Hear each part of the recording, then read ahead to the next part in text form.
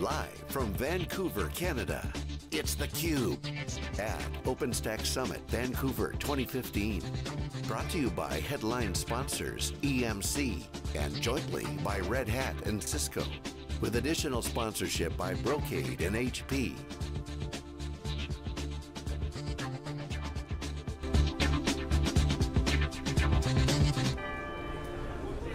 Welcome back to SiliconANGLE's live wall-to-wall coverage for 3 days from the OpenStack Summit here in Vancouver. I'm Stu Miniman and excited to have with me Awais Nemat, who's the co-founder and CEO of Plumgrid. Thank you so much for joining us. Thanks for inviting me, Stu, here. It's a great, lovely day in Vancouver. It's sunny. Oh, nice. I can't imagine a better place to come to an event, even though I think a number of us were saying we want to be outside. Lunch was outside overlooking the harbor, but you know, we got some tech to talk about here. So you're co-founder of the company. Can you give us just kind of the quick 30-second, what helped bring you to co-found Plumgrid, and what's the company's mission in life? It's great to actually be on the show today. Believe it or not, I was walking in and I just realized that it was the 4th birthday of the company. It was incorporated on May 18th, 2011, right? So we are a 4-year-old company. We're starting our 5th year. We provide networking in software. If you've heard of overlay networking constructs where you do multi-host networking right out of the Linux kernel itself, that's what we do. We specifically focus on OpenStack. And what we do is we make OpenStack enterprise ready. And wow, that's an audacious goal. We've actually been digging in. Last year, one of my big foundings from the show in Atlanta was compute rock solid, storage in really good shape, networking needed some work. And it's an area we've been digging into and unpacking today. By the way, thank you your folks for the 5-year pin. 5 years, from a technology standpoint, a lot has changed, but most big heavy projects take, usually a decade to mature. So big audacious goal to say, make networking enterprise ready. Where are you today, and how far are you along that journey of meeting kind of the mission statement? So we are in fact taking some of our customers to production. Some of them are public. We are announcing Swisscom as one of our early customers that use it internally, externally, as well as their public service. If you go to developer.swisscom.com, it's an OpenStack cloud that runs on Plumgrid today. We have also announced a communication as a service use case with interactive intelligence. Great customer to have. If you know about communication as a service, it's kind of like messaging, voice, PBX, everything that an enterprise would need for their communications need, all hosted in one place, right? So wow. Okay, so I think back, I actually worked in telecom back in the 90s, and saw the writing on the wall that voice over IP was going to kind of kill the traditional voice. So is this kind of the next generation of that? Help connect the dots. So this is something, think about it. It is a large enterprises like Kaiser Permanente or Intuit or LifeLock or other customers like that who want to host their own communication solutions. They don't want to give it out, right? But they want it done internally in a hosted environment, right? Completely isolated. Interactive Intelligence is one of our customers. They provide that service, right? End to end, they will build up hosted communication solution for their end users and customers. And they used to do it all in hardware, using these pieces like routers, firewalls, switches, all in hardware with racks of servers, all put together, 70 touch points of configuration. And they thought that it would take them 4 months to do it, right? And they decided that it's time to change their infrastructure and make it more automated, and it chose OpenStack for that. But as you know, networking in OpenStack is not easy. It's extremely hard, and this was a networking specific problem. They wanted to make sure that all the things are automated, completely provisioned, so they used Plumgrid for it, and by using Plumgrid, they could actually reduce their service provisioning time from 4 months down to 15 minutes. It's literally a bunch of scripts that they had to write, service templates, fire it off, and here you go, a complete customer is fully provisioned. Okay, can you kind of unpack for us a little bit how you fit into the stack? So my understanding, you guys are not a distribution for OpenStack, you're partnering with a number of the companies there. How does your solution fit into the overall OpenStack picture? So if you know about OpenStack, for the viewers who don't know much, there is a compute piece, there's a core infrastructure, storage, and networking. The networking piece is called Neutron. We provide I would say secure, scalable, and automated solutions for the Neutron piece of OpenStack that go above and beyond what Neutron can do at this point in time. That's where we fit in. That's our core product offering. It's called OpenNetworking Suite for OpenStack. What we do is we integrate into a very broad set of distributions. Today we announced, with Huawei, that we integrated with Huawei Compass as an SDN solution, right? We have announced with Rackspace 10 that we are integrated over there. We are integrated and certified for Red Hat OpenStack, starting OpenStack 4, 5, and now 6, which is Juno based. We are one of the first ones networking solution that got certified. I shouldn't say certified, but got integrated into Kilo release. Many of our contributors are contribute into the Neutron project directly into the OpenStack.org. Okay, so if you were to, we sometimes like to talk in sports analogies here on theCUBE. 4 years in, networking, you said, isn't the easiest today. Where are we for making this, just generally something that customers can adopt from the network standpoint? Are we past the warm-ups? Are we a couple of innings into it? Or, are we in the home stretch and we're going to be able to close out this game soon? No, I think it's still early. Yeah. Even it's 4 years, people need to understand that the infrastructure takes long, and 4 years is pretty much not much, in the infrastructure life cycle. Many things have happened. Many good things have happened already. We are well into it at this point in time, but enterprises are just starting up. So if you know that people would call OpenStack is a project, not a product. You want to build an OpenStack cloud, it will take you 6 months long project to actually get it up and running, and that's why it was mostly popular in service provider space. That was 2014. If you see the big names or Comcast and AT&T and Swisscoms, people who wanted to build these large public clouds, it was a great technology for that. I think what's now started to happen is it has started to go into enterprises, and there's a lot of work, there are a lot of missing links that need to be put in place before it's entirely enterprise ready. But the good thing is some early enterprises are adopting it, they're deploying it, and use cases as communications as a service are coming up along with other use cases that we have seen. All right, so you talked about Swisscom and a couple of other your customers there. On the stage this morning we saw Walmart talking about kind of a global use case. Can you take us inside the conversations you're having with customers? What is kind of the business problems that they're solving? What are the early use cases that show great promise for OpenStack and your solution? So it started off mostly as a dev test or DevOps kind of a use case, right? Whereby, hey, look, I want to get these things up and running. I'm developing few applications. I need some infrastructure for it. OpenStack seems like a good way to put a scrappy infrastructure together. Let's go start using it, right?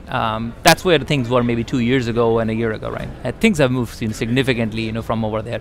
We are now seeing production use cases where real life traffic for a lot of commerce, of hundreds of millions dollars worth of commerce, $1 billion worth of commerce is being transacted over infrastructure that is powered by OpenStack. It is now, as Walmart showed that they ran their last shopping season over it, right? We see those applications not only within a retail sector, I would say. We see them within software as a service providers. They're putting OpenStack as a backend infrastructure. We are seeing this more importantly in a new kind of application infrastructure which is built around, say, platform as a service layers like Cloud Foundry. One of our production deployments, in fact, quite a few of our production deployments are around scaling and securing Cloud Foundry on top of OpenStack.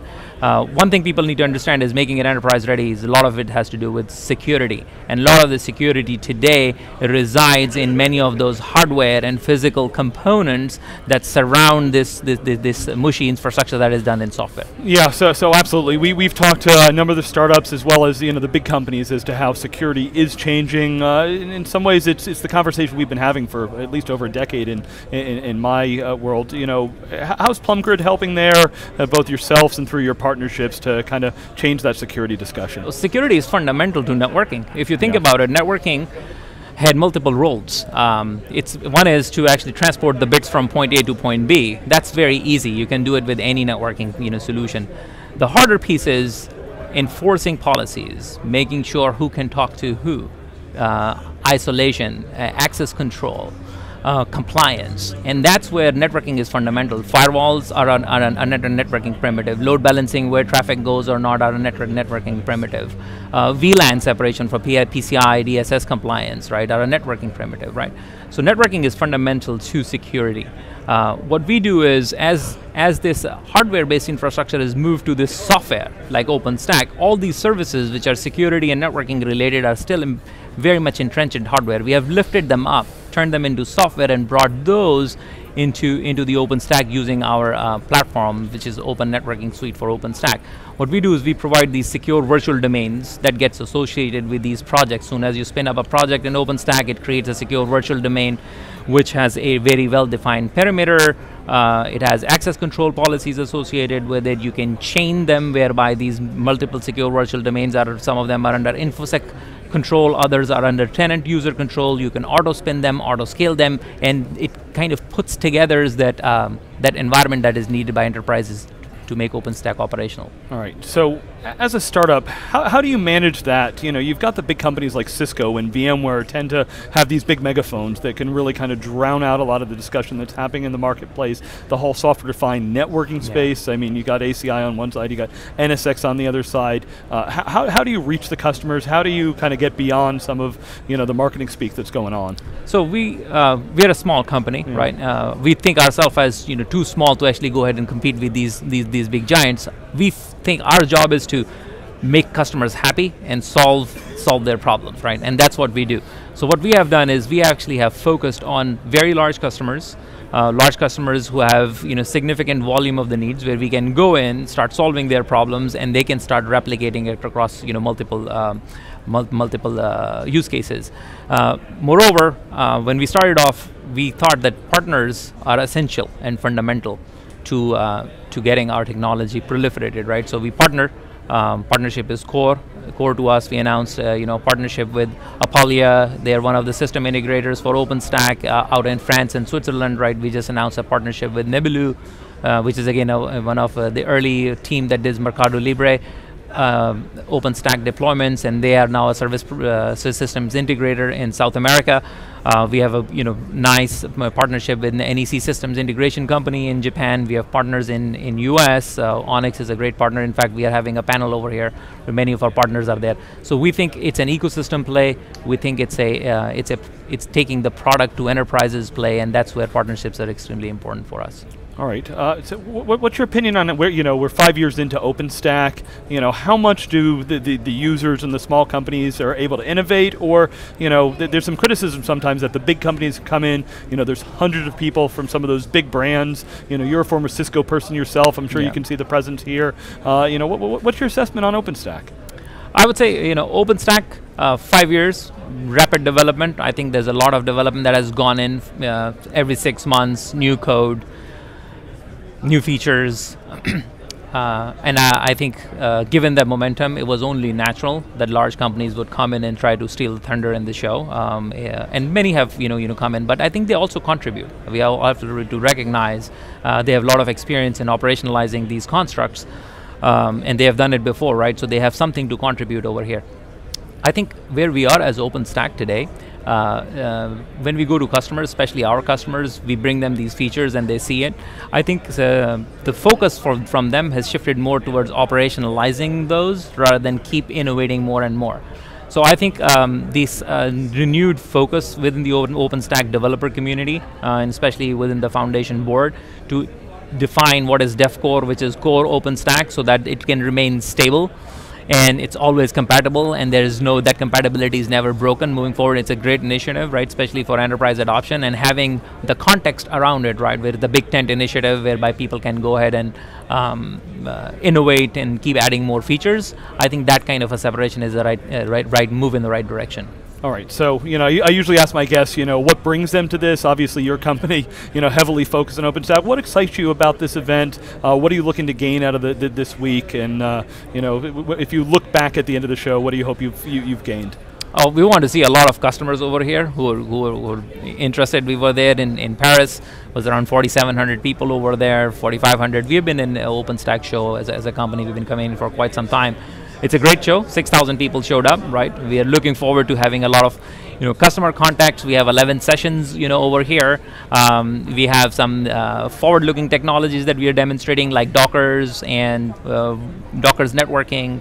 In fact, we're networking with Docker containers and virtual machines and physical servers all at once, right? We already have a solution, out there. Some of our customers are experimenting with it at this point in time. Could you speak a little bit more to that, maybe? Yeah, it's one of the biggest sessions here. I know the rooms here are a little small. I think they can fit mostly 300 people. I think the registration is more than 400 at this point in time. I might invite everybody to go take a look at that session. All right, so if people want to find out more about Plumgrid, how do they find out more, and what would you recommend they start with? Come over to our booth, right? We have quite a few, collateral that is available, for everybody, and we have some live demos over there that if you're interested. Yeah, and the website is plumgrid.com. Do you have a special thing? Is the container information going to be posted online? It's the container information is online. There's a session of container networking here. I don't have the information with me, unfortunately, what exact time slot it is, but it's by Fawad Khalik, who's one of our Neutron developers. He's the one who's presenting. He'll be doing the demo, and anybody who needs more information can drop by our booth. We can show the demo live. All right. Well, Awais Nemat, co-founder and CEO of Plumgrid, really appreciate you taking time to share with our audience what's going on. Wish you best of luck at the show and going forward. And we will be right back with lots more of our coverage here from OpenStack 2015 in Vancouver.